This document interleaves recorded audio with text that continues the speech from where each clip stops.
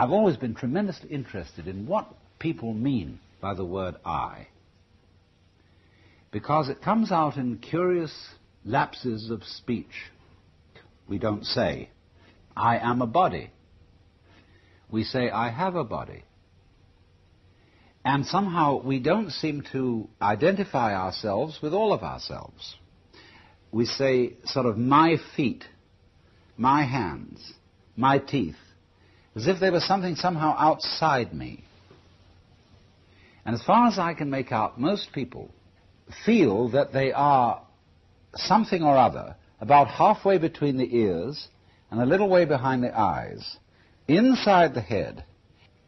That is what you call the ego.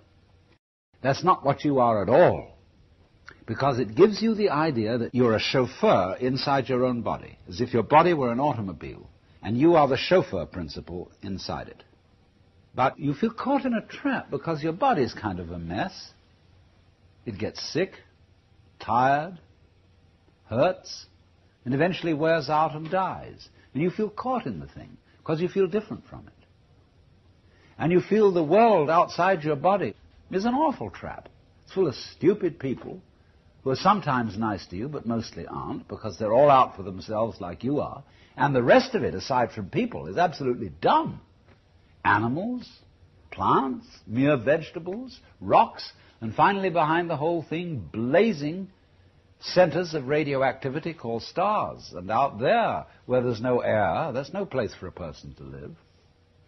And so we have come to feel ourselves as confronted with a world that doesn't give a damn about us.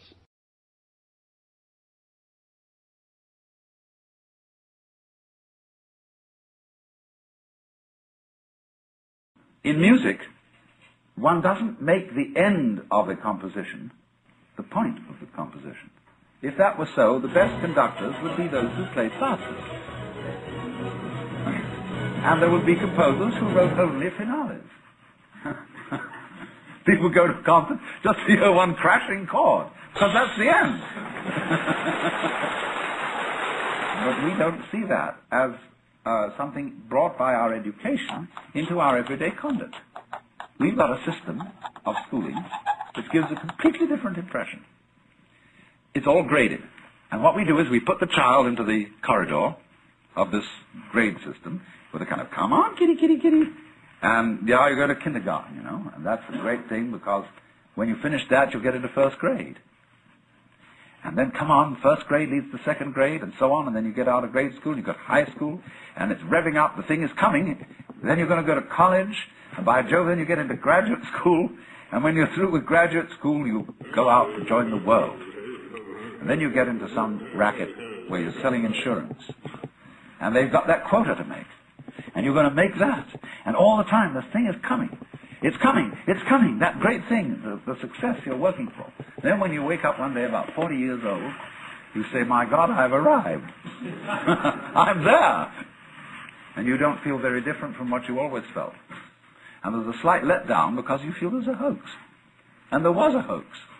A dreadful hoax. They made you miss everything. And we thought of life by analogy with a journey, with a pilgrimage, which had a serious purpose at the end, and the thing was to get to that end, success or whatever it is, or maybe heaven after you're dead. But we missed the point the whole way along. It was a musical thing, and you were supposed to sing or to dance while the music was being played.